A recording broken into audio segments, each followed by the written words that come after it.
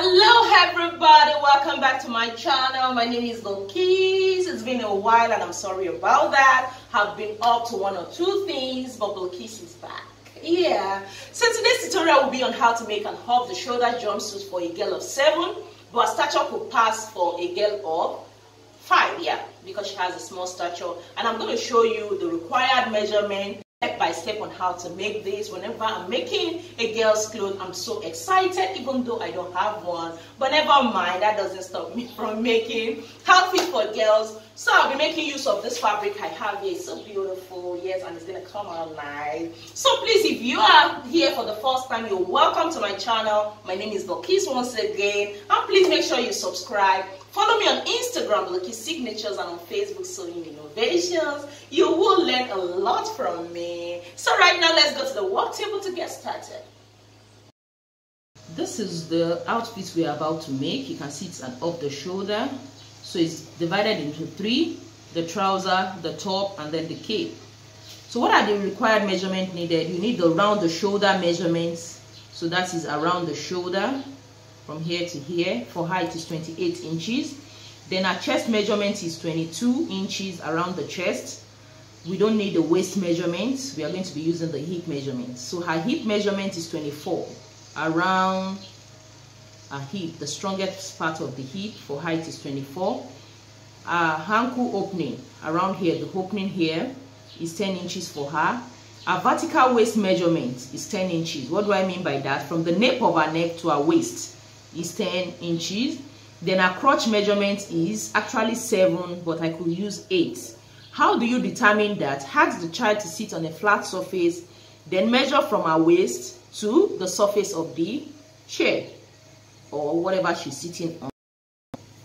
Whatever you get, you write it down. So for her, it is actually 7 inches, but I could make use of 8. So for her, it is 7 inches. Then the length of the trousers, that is from here, from the waist down to the hem of the trouser, for height is 25. So let's go over to the pattern paper. This is the pattern paper I'm working with. The first thing we are going to be drafting is the trouser before we move to the upper part. So the length of the trouser based on the measurement I have here is 25. So this is the waistline, the starting point. So I have 25 till the hem, as you can see. So this is the waistline and then the hem. The next measurement will be the crotch measurement from the waist. For height is 7 inches, but I can use 8 depending on what I want to use, how free I want it to be. So from the waist down here, I have 7 inches. So this is a crotch line. So the next thing I'm going to do very fast is to insert the waist measurement. But here we don't need the waist measurement. Why? Because she's just going to put it on all from her legs and then just wear it up. So it's as easy as that. So it is not required except you want to have a zipper, which is fine. So I'll be making use of a hip measurement here. Our hip measurement is 24 inches. So I'm going to divide that by 4. When I divide that by 4, I'm going to have 6 inches. So instead of inserting 6 inches, I'm going to add some ease to that. Despite using the waist, the hip measurement, I'm going to add some ease. So instead of 6 inches, I'm going to add extra 1 to 1.5 is fine. Let me just add 1.5 to a quarter of a hip measurement. So that makes it 7.5. So I'll come over to the crotch line to measure 7.5 again.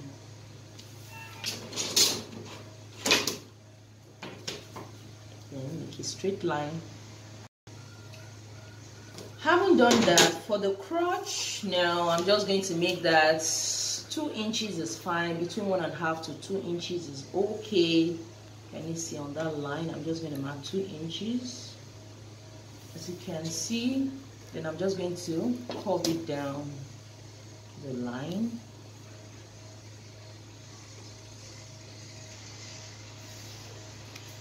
So the crotch is formed, as you can see. Then now going to the hem. From here, a ankle opening is 10 inches. So we need half of that for this, unlike this whereby we divided it by 4. So 10 divided by 2, that will give me 5. So I'm going to insert 5 here. But before you insert it, what I'm going to do now is this. I'm going to measure just between 3/4 to 1 inch from the edge here. Can you see? After that, will I measure 5 inches? So can you see what I have? The next thing is to connect from this to the crotch line for about 1/2 inch or 3/4 below the crotch line. Can you see what I have here? Then coming here, you just use your ruler to connect it straight, or if you have a pant curve, you could just use your pant curve. I'm going to connect that. So that is it. You don't have, just make a straight line. So the trousers is formed. Then I'm going to include that of the back together because I don't want to start cutting it differently. What do I do? All I have to do is to extend this line. So that will be for the back. Just measure 1 inch. After that, we are still going to have seam allowance on our fabric. So just come down about 1/4 inch. Just link it up. So that will be for the back. And then just going to connect it straight to that point.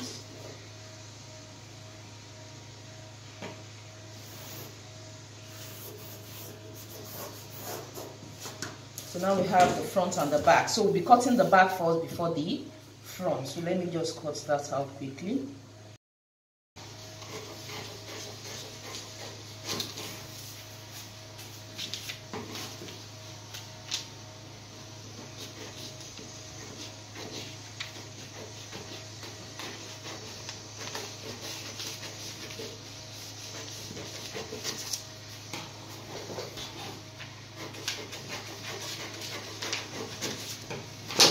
On the trouser pattern. Let's quickly get over with the top. It is time for us to draft the top now. From our measurement here, a vertical waist measurement from the nape of our neck to our waist is 10 inches as I have it here. But remember, it's an off the shoulder, and for a child, it shouldn't be too off. So I'm just going to remove 2 from that measurement. So instead of 10, I'm going to make it 8. And for the fact that it's a jumpsuit, you want some allowance here, you know, to have a little fold at the waist area. So I'm going to make use of 8 inches as I have here. Now, going over to the waist, you don't need to stress yourself. What you have to do is this: whatever measurement you have here is what you will make use of. And I have 7.5. So I'm just going to mark 7.5 from the edge. So that is that. Then to the chest measurement, because it's going to have an elastic because of the cape, so we need to add some allowance to that too. Or better still, you could just make use of this same measurement you have, make use of it there. Here now, our chest measurement is 22. When you divide that by 4, you'll be having 5.5. So this is 5.5 from the edge, but I'll be adding the same 1.5 inches I added to the hip measurement here to this same measurement. So when I add 1.5 to that, I'll be having 7 inches. So I can make use of the 7 inches or just make use of the same 7.5. So it depends. You just make use of the 7.5. But you can make use of the divided chest measurements. So the next thing now is to insert our armhole.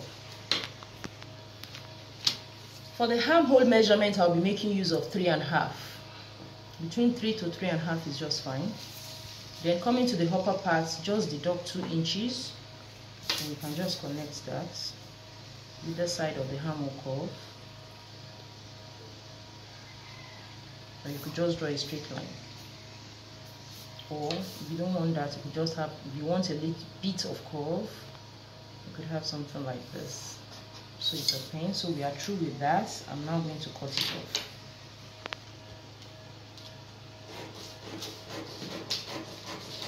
The patterns are ready now. I'll just have to cut on the fabric. So you can make use of either of the two.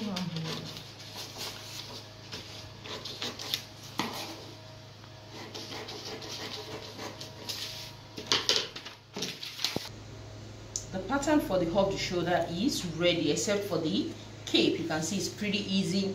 But if you want a palazzo trousers, all you have to do is to just deduct about 1 inch from here and just make it straight down. That's all.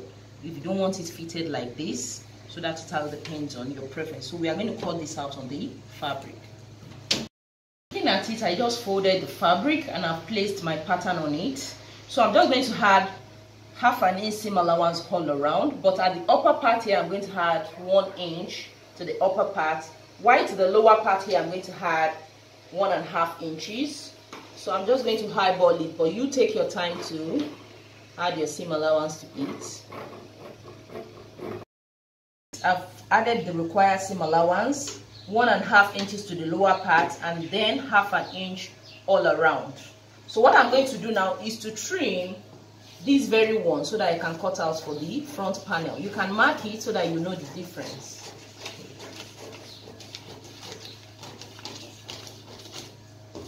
So now I'm going to set this aside to cut for the front.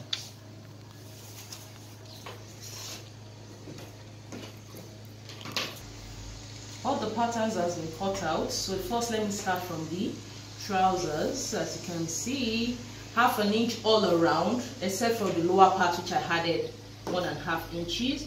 So this is for the front. This is for the back.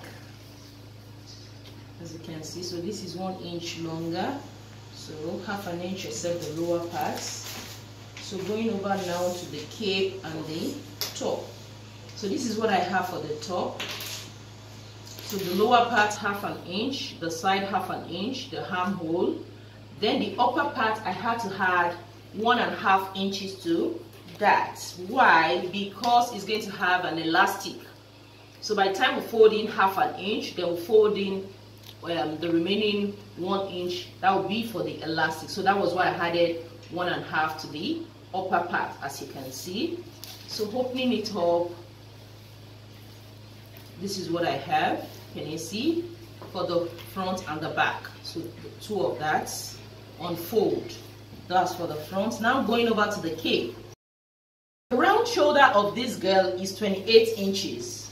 So what you can just do for that, I'm talking about the circumference now. You can just double that. Meaning you cut out 28 inches for the front and 28 inches for the back. But here I just have 26. So it depends on the amount of fabric you have. Though I have enough fabric, but I just reduce it. Instead of 28, I just made it 26 for the front, 26 for the back. Now going over to the length of the cape. I want the length of the cape to be 4 inches. But because we'll be attaching this to the front, I had to add this extra 1.5 inches I added to the upper part to the cape too, because they are both going together for the elastic casing. So 4 inches for the length of the cape plus 1.5 inches, I have 5.5. Then the remaining half an inch is to hem the lower part of the cape. Hope that is explanatory enough. So with all this now, we can now start sewing up our outfit. We are going to start sewing from the trousers. You need to know the back and the front. This is the back, this is the front. So first, let me turn this back. So I'm going to make sure the wrong side is facing the lower parts. So this is for the back, because you don't want to make a mistake of mixing it up. So this is the back. Make sure the right side of the front is facing it now, because the crotch of the back is longer than the front. So that is why I'm taking my time to explain. So this is what I have now. So what I'm going to do is to take half an inch, because that was what we left, half an inch on this side, all down, coming here, half an inch, can you see? So you have to match it up, because this is longer, half an inch, you sew it down, coming over to this point to the same thing, half an inch before we come to the crotch area. I've sewn it, I've sewn the sides and here. So because the back is longer than the front, that is why I have this. So the next thing now is to match this up. You see, So everything is going to match because the front is the same, the back is the same. Let me see. So I'm just going to take half an inch, but please on the wrong side. I will have to turn this to the wrong side. Please don't make that mistake. Oh, sorry, on the right side. It's on the right side now. Then I just match it at the lower part, and then you take half an inch because that was what we left. Half an inch, then you cross to the other side, and after doing that you come to this lower part. Remember we left 1.5, so now I folded in 1.5, so that means you turn it back to the wrong side because you have to fold in half an inch, then you'll be left with 1 inch to hem it all around. So right now I've sewn it, I've sewn the crotch area and I've hemmed the lower part, so I'm just going to give it a good press. So the lower part is finished. By the time we put elastic it will be smaller. So right now we'll go over to the upper part. This is the upper part, this is the cape, and this is the top itself. So first I'm going to close it up and notch the midpoint here because it will be useful later. I'm going to do the same thing to the cape.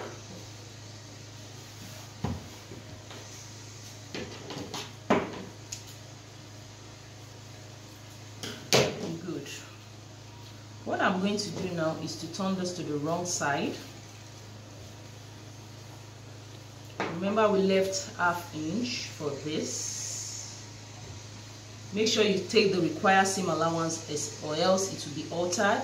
So I'm going to take ½ inch here, ½ inch, then use the bias strip to finish the armhole area.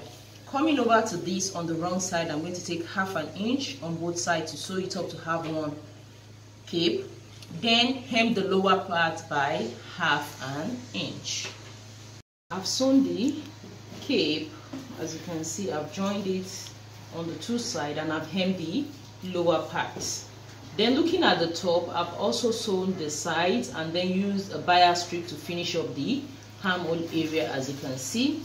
The next step now is to put the top itself in the cape. Remember we've notched the middle, so all those middle has to match now. The top is in the cape, as you can see. Then the notches has to match the top, the cape. Okay, that's good. Then I'll now have to take each armhole and then pin it down because I'm going to run a stitch over that. Here, it's looking at it, I've pinned it all down. Let me pin it for you. Can you see? So what I will do now is this. I'm going to take to the sewing machine and I'm going to run a stitch on this. You can just tack this down here, and then you could come down like ½ inch to tack it down again, but just a stitch is okay. Just run it over it straight, then come here to run it over it. So after securing it this way, then you will now have to fold. Remember we left 1.5, so first you fold ½ inch. After ½ inch, then you fold like 3/4 or 1 inch over again, as you can see. So that will go round. It's going to go all around, and you see, and then I'm going to leave a little opening to pass the elastic. Right now I've folded it in and I'm done with that. So looking at the inside, can you see, after securing it, I now have to fold it the ½ inch and then 3/4 inch. So this is the opening I left for the elastic. As you can see, it's looking beautiful. So what I will do before passing the elastic into this is to join to the trousers. So if you took the necessary seam allowance, you should have everything matching just as mine is, as you can see. So what do I do? Since I left ½ inch, I'm just going to turn it this way.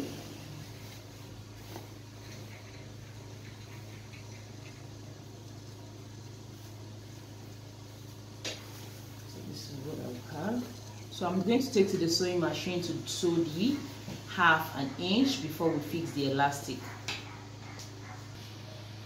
I've sewn it all around the waist area, so bringing it out. Can you see how beautiful that looks? So this is what we are going to have. So the next thing now is to get our exact waist measurement and cut the elastic to have this. So beautiful. And then some gathers here. I have an elastic band of 18 inches here. Our waist circumference is 20, so I just deducted 2 from that. What I'm going to do is to use the zigzag stitch to just finish up one side, and after that I'll have to open up the waist area. So I'm just going to attach one end to one side of the outfit, then the other end I can attach it to this other end, and after that I can keep sewing it all around the waist. So that's what I'm going to do before inserting the upper part. I've attached the elastic, as you can see that, so it's looking beautiful. Can you see what I have? So lovely. For the upper part, all I did was to use a chest measurement for the elastic. Our chest measurement is 22, so I cut out an elastic of 22 inches to insert in the upper part and then close the opening. So you can see how beautiful it looks. Can you see? It's just so nice. I'm just going to ask her to put it on for you to see how it looks on her. This is the outfit we've just made. You can see it's so nice. She's so excited to have that. Can you turn to the back? Wow, this is so beautiful. Ensure you make this for your girl.